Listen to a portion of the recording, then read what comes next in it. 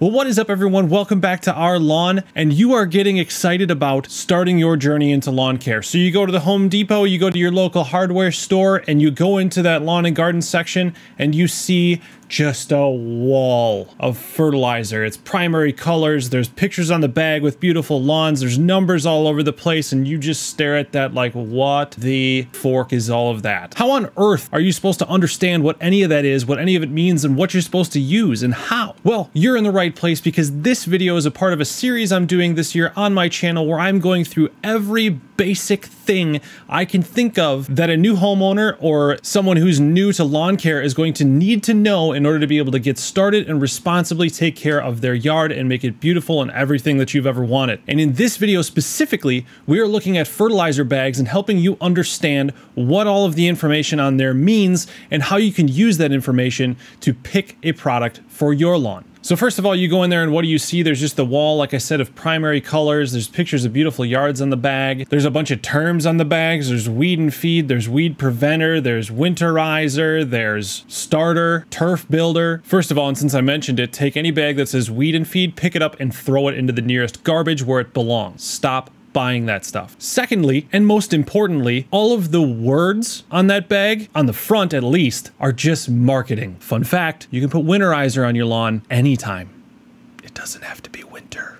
So we're past the initial shock and being overwhelmed of being in that aisle. Now, on the bag, we're gonna first look for 3 numbers, and they're separated by dashes. Those 3 numbers represent the percentage of the contents in the bag that are nitrogen, phosphorus, and potassium. Those are the 3 macronutrients of the plant, and they're the most important nutrients that the plant uses to grow and remain healthy. This isn't a video where I plan to make fertilizer recommendations, but if you haven't gotten a soil test, I would recommend sticking to bags that have the first number, the nitrogen content, higher, and then 0 phosphorus and a lower potassium or even 0 potassium number as well. Just stick to nitrogen until you know what's in your soil, what you need, if anything, before you start throwing other stuff down. And as we're going through this bag, if you're finding the information useful to you, it would be greatly appreciated if you'd give a little chin scratch to the like button down there. He's a good boy. He likes it. Let YouTube know, let me know that the content that I'm providing to you here is helpful and useful for you. The other 2 important numbers that are often going to be on the front of the bag are the weight of the bag, and it will quite often make a recommendation on the total square feet that the bag is in. Now, again, before you apply anything, you have to know how big your yard is,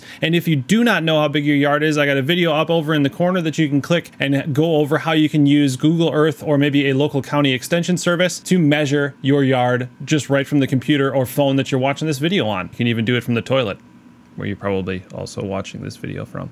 And then we flip the bag over, or we look somewhere else on the bag, and we're gonna get to the official label of the bag. And so the label again is going to tell us the percentage of the contents in the bag that are nitrogen, phosphorus, and potassium. However, we're gonna pick up some additional information as well, such as what percentage of the nitrogen is slow release versus fast release. Quite often the fertilizers in big box stores from say Scott's or the Bargain brand are gonna be some combination of readily available and slow release nitrogen. Just it smooths out the curve of the growth response that you're gonna get from the fertilizer. Also defends against a little bit of user error with slower release nitrogen. And then it's also going to list any micronutrients. More often than not, that's going to be iron, sulfur, and then maybe manganese and magnesium. Maybe you get some calcium as well. And then it's going to give you the source of where all of those materials come from. So since we're talking about the macronutrients, I do believe this is a good time to talk about what they do in the plant and some of the sources and how they function and how you can use that information to determine what fertilizer you want to buy. So the first is nitrogen, and that is the most important nutrient to drive plant growth. It makes up about 3 to 5% of a healthy grass plant is just nitrogen. If you don't have enough nitrogen, you don't have a green, healthy, and growing plant. If you have too much nitrogen, you have a plant that is sacrificing root growth and shoot growth for vertical growth, and you're potentially increasing the disease incidence for that plant as well. Now, when it comes to sources of nitrogen, there's like a billion. They span from synthetic to organic, higher salt index, lower salt index. However, the most common are going to be your biosolids like malorganite, and then we get into ammonium sulfate and urea, as well as a number of other organically occurring nitrogen sources. Generally for you, all are going to be fine. Something you can consider is if you know your soil's pH and it's a little bit higher, you can focus on fertilizers that have the nitrogen source being ammonium sulfate. Although that will not correct your soil pH, it can assist in correcting that pH if you're doing other things like sulfur applications, etc. And then the organic and other slow release fertilizers can be beneficial in times of stress when we really don't want to push a lot of top growth, but we still want to continue to feed the plant. However, be careful if you're relying a lot on organic and a lot on slow release fertilizers. Those can start to build up, and they do become most readily and most quickly available when temperatures are highest. So if you have, say, a cool season lawn that is under a lot of stress and you've been using heavily Milorganite or other organic slow release type fertilizers, those are all going to start to become available when the plant is under stress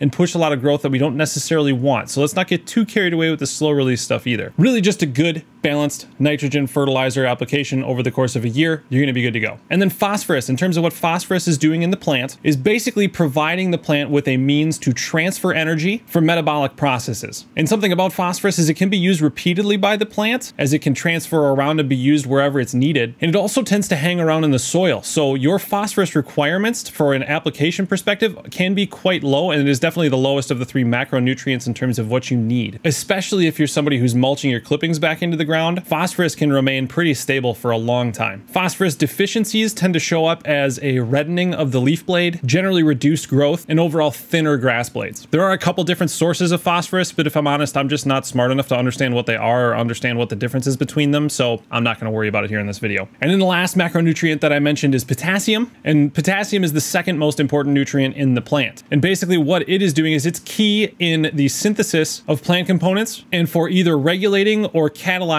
several of the physiological processes of the plant. If you have potassium deficiencies, those tend to result in increased respiration and transpiration. So the plant is both using and losing more water at the same time. Overall, you're going to see reduced stress tolerance and again, increased disease instance. In terms of sources, the most common for potassium is going to be muriate of potash or potassium chloride. And then some other common ones are potassium sulfate and potassium nitrate. Now those can be helpful as they're also going to provide sulfur and nitrogen if you need those. Also, those are lower salt index sources. So if that's something you're concerned about, if you have a higher salt content soil or you're worried about burning, that higher salt content in the fertilizer can cause some issues, but realistically, you're going to be fine with just about anything. And so there we go. Kind of a first brief introduction to what's on the bag, and then a little bit more introduction into some of the more in-depth concepts and an understanding of what the nutrients are doing in the plant and how to use that information to assess what it is that you might need. And this video will serve as a primer for several videos that I'm going to have coming up in this series. Hopefully those start to be outside as spring is here and you don't have to keep looking at the basement behind me. But if this is helpful, again, like the video, subscribe to the channel so you can be notified when those videos do come out subsequent in this series. I'm going to continue to try my best to provide this information to both the beginner as well the more advanced type homeowner that wants to have a putting green in their yard. So if you have made it this far, I really do appreciate you watching. Thank you so much.